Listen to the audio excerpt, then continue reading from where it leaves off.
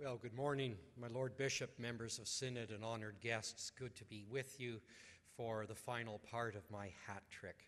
Before I proceed, I want to acknowledge some people. Presenting like this takes certain resource persons in the background, and I did express my gratitude to the sound techs the other day. Anything can happen up here, good or bad. The thing is, we need them to help the message get out. So I'd like you to acknowledge their efforts. Thank you. I've worked soundboards and done lighting in theater and in other ways in the church, and I've done work with computers, and I'm profoundly grateful to Kendall. And I don't know if you have a team with you or not, but she organized, Chris, Kendall and Chris, a large amount of organization, management of technical details. The work that these folks do, it's like altar guilds. When all is going well, you're not aware it's happening. The only time you're aware that they're even there is when something is not happening when it should be. And I have not been aware of things not happening. It's been very easy for me as your guest and a presenter to come here and know that the equipment is ready and organized. So I do applaud you both and thank you for your efforts. Well, this morning is all about story, and if you remember nothing else, and I'm ready to go to the PowerPoint now, it's all about story. In some ways, the themes that I present today will be somewhat similar to what we experienced yesterday. But I first begin with some quotes, a couple of very short and quick quotes. You know, in parish life, you see people doing things, maybe you're doing things, but you watch others, and you go, why are they doing that? Can they not step back and look at this particular conflict or challenge somewhat objectively? Can they examine what's going on? Take a step back, take a deep breath, and then enter the situation in a new and fresh way. That's what I think we need to do with regard to environment and climate justice response.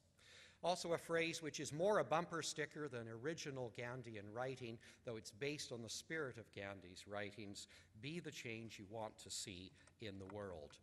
What we hear often from governments in all levels of jurisdiction is, we'll do something when the other guys do. Canada will respond when the U.S., and the U.S. will respond when China and India, and it goes on and on, passing the buck. What was it Roosevelt or Truman said? The buck stops here. And friends, with us as Anglican Christians in this and other dioceses, the buck stops with us. I'm part of a preaching mentor group. I'm not the mentor, I'm one of the participants, and we've been given a large number of books to read before we gather. And one of the books we have just read, or I just read, is written by a woman named Bobette Buster. Now, with a name like that, it's got to be interesting. She's an Australian, she's a screenwriter, and she's a storyteller. And again, I'm talking about story this morning, and here's what she says. Stories are always about transformation. Whether we know it or not, whatever the story we are telling, we are always sharing a threshold moment. This means that we are at a crossroads in our life, a turning point, a fork in the road. This threshold is a call for us to wake up or to rise to a challenge before us. Fundamentally, we are being called to change, to discover the courage to become our best selves. I mean, that could be an exclusively humanistic statement, but I think it works for those of us comfortable with and formed by the life of Christ. It's picking up on Irenaeus, you know, the glory of humanity, the glory of God, rather, is humanity fully alive. Stories. I know I'm going to get asked when I arrive back in Victoria tonight at about 10 o'clock local time, what's it like in the Diocese of Huron? And I'm going to tell them a story. And I'm going to say that the night before the last day of Synod, I was in this banquet hall. And it was a wonderful meal. And then I remember there appeared before my eyes and the congregation there gathered two beings. And one was white, and one was dark. And the dark one looked very weird and acted in a most extraordinary fashion until the white and the light overcame the darkness.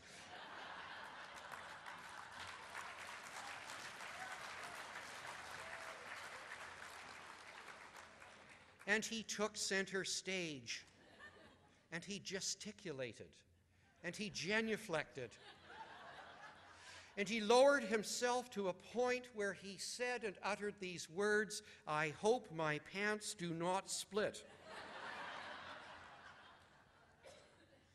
And then there appeared behind him a chorus of nymph-like creatures who, as the waters flowed, themselves flowed from side to side. And later on that same evening, a purple thing appeared. And he had on his head something that looked like a black mop. And he had on these glasses which obscured his eyes, through which he viewed the world, albeit dimly. And he said to the group then assembled, "I want to tell you a story about Chesley."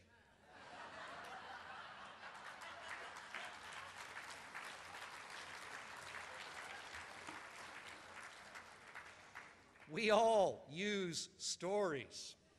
Scripture, even in its most dogmatic and code-like sense, is telling us an arrangement of data which we have received, which we have formed into stories and passed from one generation to another generation. We have a story to tell, a story of transformation about the earth, and in a few moments' time I'll share with you what's called the post-Hubble narrative, which is a different way of telling the story of the last 20 years. Stay tuned. But first, here's another story. It's in the poetry of an American poet named Mary Oliver. Maybe you know this story. You do not have to be good. You do not have to walk on your knees for 100 miles through the desert repenting. You only have to let the soft animal of your body love what it loves. So tell me about your despair, yours, and I will tell you mine. And meanwhile, the world goes on. Meanwhile, the sun and the clear pebbles of the rain are moving across the landscapes, over the prairies and the deep trees, the mountains and the rivers. Meanwhile, the wild geese, high in the clean blue air, are heading home again. Whoever you are, no matter how lonely, the world offers itself to your imagination. It calls to you like the wild geese, harsh and exciting, over and over, announcing your place in the family of things. Poetry, how we can use poetry in our proclamation, whether we're preachers, whether we're small group leaders, clergy or laity, whether we're musicians. And wasn't that proclamation of Sirach the other night with Angus improvising under it? I was absolutely transported. And while we may not have those resources, I don't have those resources to use in my local parish at home. Well, maybe I do. Maybe I'm going to go home and try to do that. Be a little bit more multimedia in our proclamation. And again, Mary Oliver encourages us to recover or rediscover our place in the order of things. Not as master and the one who controls environment, but the one who is interdependent with creation. And we let this affect the way we invest our money, the way we use our time, the way we travel, the way we support secular and sacred interest groups and develop partnerships between the NGO community and our own parish and local faith communities. Julian of Norwich, ancient mystic, woman speaking in a particular medieval darkness. See, I am God. I am in everything. See, I never lift my hand off my works, nor will I ever. See, I lead everything toward the purpose for which I ordained it. Remember, yesterday we talked about creation, a sense of it emerging through rest, moving towards its perfection. Julian gives us a different way of saying the same thing. Now, sometimes I use words, sometimes I use images, and sometimes I get props. And in the procession on Sunday night, one of the clergy had this beautiful stole. with hands. And I said, I can use that. Can I borrow it? Actually, the first thing I said is, can I have that? And he said, no. But anyway, and I've forgotten your name, but it'll be at the table, I promise, before I leave today. But thank you again. Hear these words from St. Teresa of Avila. Christ has no body now but ours, no hands, no feet on earth but yours. Yours are the eyes through which he looks, compassion on this world. Yours are the feet with which he walks to do good. Yours are the hands through which he blesses all the world. Yours are the hands, yours are the feet, yours are the eyes, you are his body. Christ has no body now on earth but yours. Oh, wow, wow. These mystics give us a story rooted in their own experience, and now I'd like to share with you my story. I've never ridden a motorcycle. I'm not a great full gospel business person after dinner speaker. Once when I was in Watson Lake in the Yukon, the Women's Aglow group asked me to share my faith story, so I came and did it, and what an absolute total yawn fest. I had no exciting news. I hadn't given up drugs, sex, or rock and roll. There was just nothing to report, Batman, on that particular time. But things have changed in a most unusual way, and remember, God is a surprise. I did grow up in the church, and I grew up in leadership in the church as a choir boy at St. John the Divine in Victoria, BC in Canada. And as I meet with people around the world, I'm fascinated to discover people who are in significant leadership positions. In 9 times out of 10, they started in some church-related music endeavor. Someone should study that, get a Canada Council grant. Leadership and the influence of morning prayer in Canadian youth between the years of 1963 and 1988, something like that. Go for it, see if you can get funding. Ever since I was a child, I always wanted to play the organ, and so I endured the drudgery of piano because I wanted to play the organ, and I was able to do that, thank God. In the early days of my organ studies, I was asked to accompany a Lenten service on a Wednesday afternoon, and once again, oh my gosh, it was boring. B-O-R-I-N-G. But someone had given me, I think my mother had given me, at that time, the New Testament in the New International Version. The Old Testament hadn't been published yet. It was brand new, so I opened it up to Matthew chapter 5, and I heard those words, "Blessed are you who are poor in spirit. Blessed are you who are hungry." And the "you" jumped off the page at me, and it was an arresting moment. And I had, in an almost Wesleyan way, a profound spiritual awakening as that most boring of services continued. It was wonderful. I've obviously never forgotten it. I studied music in England, then I came here to London, as I shared earlier. I went north as a lay missionary in the Yukon Apostolate. I was ordained and served in 3 parishes. That's about a 15-year period there. And when I was in Souk, I encountered in 1992 what was called the War in the Woods. And as a parish priest who was becoming somewhat environmentally aware, and as one who was becoming increasingly concerned about what I learned about assimilationalist politics within the church and within Canadian culture, I was becoming aware of a divide between Indigenous and non-Indigenous persons. The War in the Woods was interesting on the West Coast. You had environmentalists, which tended to be urban-based, and you had folks who made their living out of the resource industry, either in fishing or in logging. And that was the time when Clayoquot Sound was the point of controversy, and thousands of people, including Anglican laity and clergy, were arrested for civil disobedience and contempt of court. And I made my fledgling sermons talking about justice in creation. But the big move was 2001, when I went to a course with the Irish Roman Catholic Dermot O'Murcu.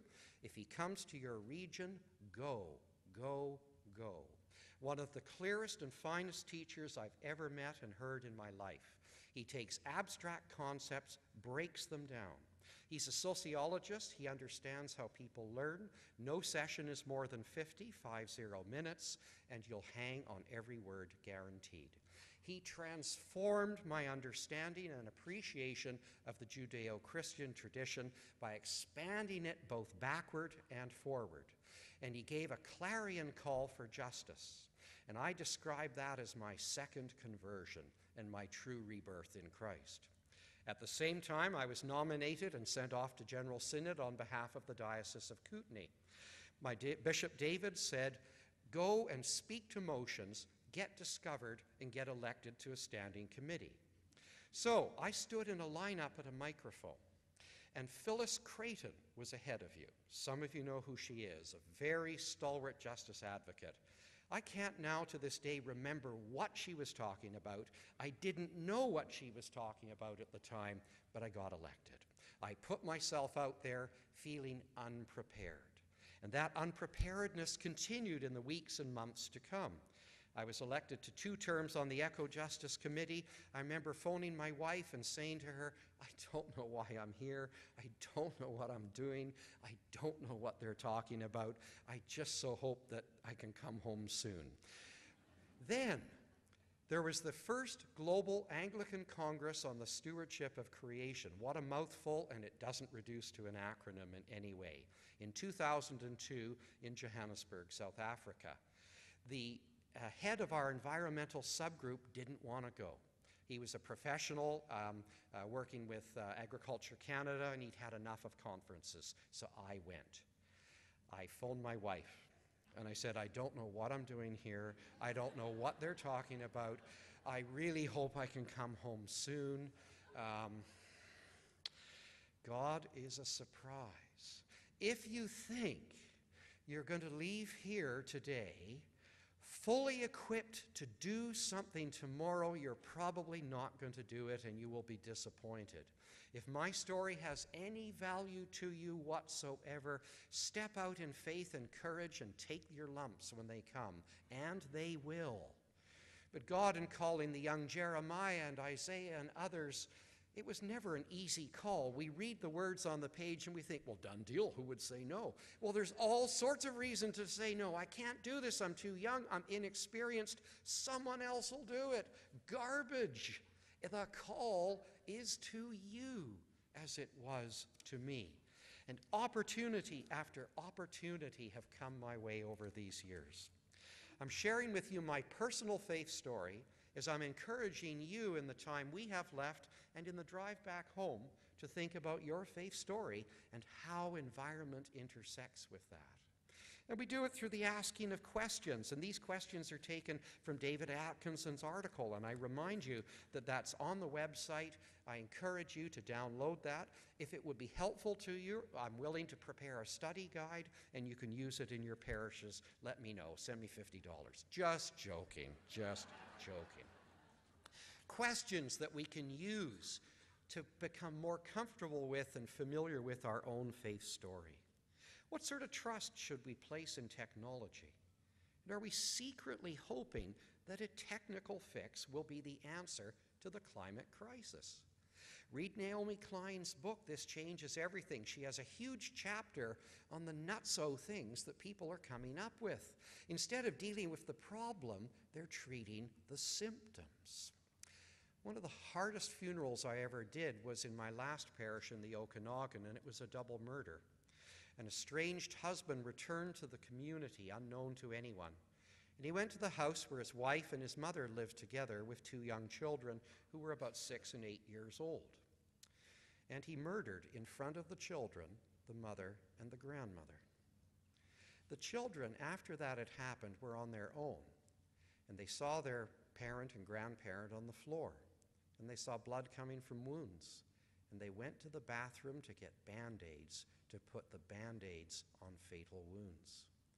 We cannot put Band-Aids on the fatal wounds of our world, of God's creation. This is not a time for half measures.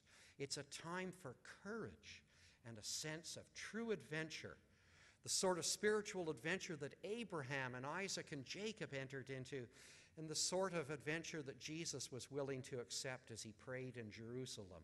Let us not be as the disciples who couldn't even stay awake to consider the consequences. Use these questions to probe and articulate and learn your own story so that we can encourage one another. What are our responsibilities to the parts of the world that are poorer and have done little to cause the damage to our atmosphere and are the least able to adapt? The more you travel, the more you'll be able to witness these things firsthand. My wife and I are hoping to take a tour to South Africa in 2017. It's an amazing country. We absolutely love it, and we have a close affinity with it. There you can see the largest wealth in the world and some of the most horrendous poverty, and experience the tension between the two. Sometimes we have to go out of our way to learn about the fullness of life. How do we let future generations speak to us of their needs? And I certainly appreciated Bishop Bob's comment the other night about his grandchildren. I'll never live that one down, you know. It is our carbon emissions that will be around in their world. There's a justice thing from generation to generation here. And how do we handle our fears? I mean, these are challenging times for sure. And the word fear, I think, is appropriate. Thomas Merton talks about fear in relation to war. Why do people try to annihilate each other? Because they cannot imagine a reconciled world. And thus they act out of fear in protectionist modes to the point of murder. Where does fear fit in with the climate crisis? And how do we respond? I was speaking about this yesterday. I do it through a slightly different mode this morning. These first words, denial, anger, bargaining, depression, and acceptance. Does anyone recognize what they are? They're Kubler-Ross's stages of death and dying. Yeah, and isn't it interesting? As we grieve the loss of a world which maybe seemed innocent or a little simpler or less complex, we react. And many of us deny what's going on, or we react in anger. I don't want to hear that talk anymore. People are not interested in that. Or we bargain. We say, well, I'll cut back a little bit, but, someone else will do more, We get depressed. We get overwhelmed. I've been that route. Don't go that way, friends. Get help. Intervene early. And maybe we find, and hopefully we find, acceptance. And maybe we move through a different cluster of words and experience. We find ourselves motivated. We focus, we engage, we strategize together. I heard some of that happening yesterday. And by the way, the PDF copy of the Prezi presentation that I shared yesterday is available for you to take home.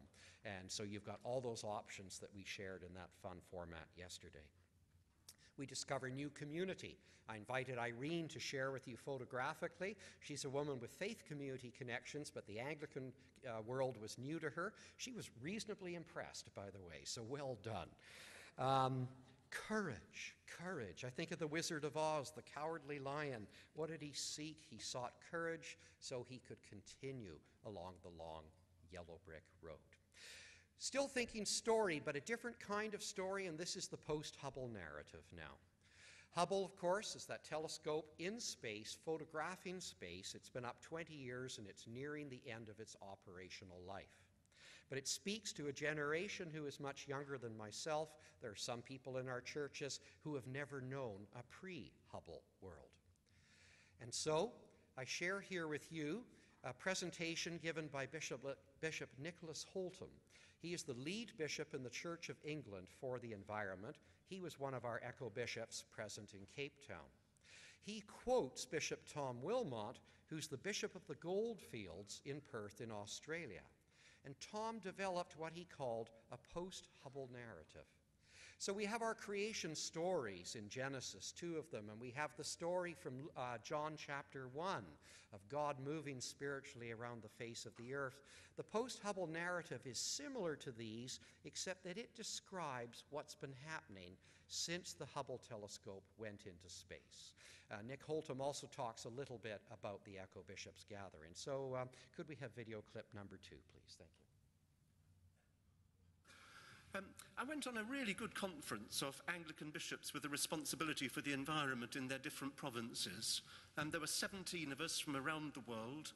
They included a bishop from the Philippines, from Fiji, as well as the Bishop of New York and Hong Kong. Great diversity within the group. And we'd been doing conferencing by video, and which it had been pretty unsuccessful, truthfully. But meeting face to face was transformative for us as a group, and it gave us a great deal of confidence in each other and energy. A bishop from Perth, Bishop Tom Wilmot, who's the Bishop of the Goldfield in Western Australia, he produced something which he described as a post-Hubble creation narrative. Here it is. The universe is unimaginably large, birthed 13.7 billion years ago. Our solar system is so big we are never going to leave it. This little blue planet, Earth, our home, possesses the right combination of elements for carbon-based life forms. It has a liquid iron core which produces an electromagnetic shield against cosmic radiation. A habitable atmosphere produced by blue-green algae over 1 billion years ago, when our oceans were large, stagnant, acidic. Ponds. Blue-green algae took the carbon dioxide by photosynthesis out of the then toxic atmosphere and sequestered it in what we now extract and burn as fossil fuels. Burning fossil fuels releases this sequestered carbon back into the atmosphere, reversing the chemical process that originally made the planet conducive to life. We have changed the chemical composition of the planet from 280 parts per million of carbon dioxide, which ice cores samples demonstrate has been the ratio for 850,000 years, from 280 parts per million of carbon dioxide to 400 parts per million in the last 150 years. We're currently pumping 90 million tons of CO2 into the air each day. The energy equivalent of that, the energy release of that, is equivalent to 400,000 Hiroshimas every day. The violence of that is so striking that you can, well, I think it's the most vivid image I've got of the violence being done to God's creation. So I think the post-Hubble creation narrative sets a scene in terms of where we are and what we're doing, and that image of violence through the energy equivalent each day is so breathtaking that it sort of highlights the problem.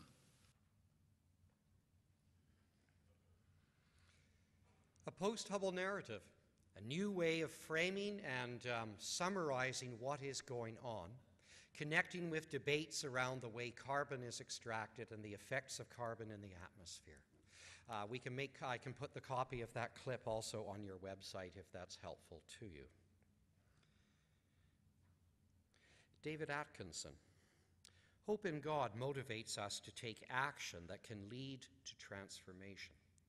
Despite the strong probability of very serious effects from global warming, for Christians, despair is not an option.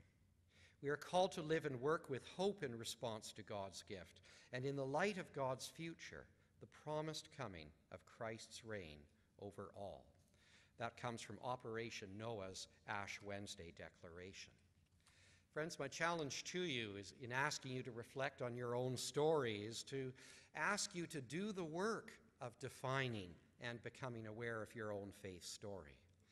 And in particular, asking you to consider, where is creation right now within this story? I hope I've been able to prod you in the direction of insight. How will you express your revitalized and more inclusive faith story, and to whom? Because frankly, all is lost if you don't share this experience. Like, I know we're all going to go home and talk about Elvis, but let's go talk about a few other things, please. And how will you take this experience back to your parish or region? I have two suggestions. One is, of course, that you make that call, that you fill out the Enviro Action form. And even if you just put your contact information on that sheet and hand it into the Enviro Action table. At the very least, you've made a contact which hasn't been a real contact for you in the past. If you've had contact, ask yourself how you in a parish can take a step further. And one thing I do recommend is the book Living Ecological Justice. I know you've heard about it before. I've only just discovered it. I would say it's the most concise, reasonable, balanced, and practical and useful tool available to us in the Canadian Church today. You can use it for worship, you can use it for studies, you can use it for your own personal edification, you can use it for political and social analysis. It's a gold mine. It's available on the Citizens for Public Justice website. So friends, there is a prayer before us, and as I draw my third and final presentation to a close, I invite you to join me in this prayer. And after that, I think Bishop Bob will return to the chair and Enviro Action, whose shirt I am wearing with pride, and will continue on the plane today. They'll do their thing. Friends, let's pray together. O God, who set before us, oh, it'd help if you had it in front of you, wouldn't it? There we are, together. O God, who set before us the great hope that your kingdom shall come on earth, and taught us to pray for its coming. Give us grace to discern the signs of its dawning, and to work for the perfect day when the whole earth shall reflect your glory. Jesus Christ. Amen. Thank you for your kind welcome and your good attention. God bless you all.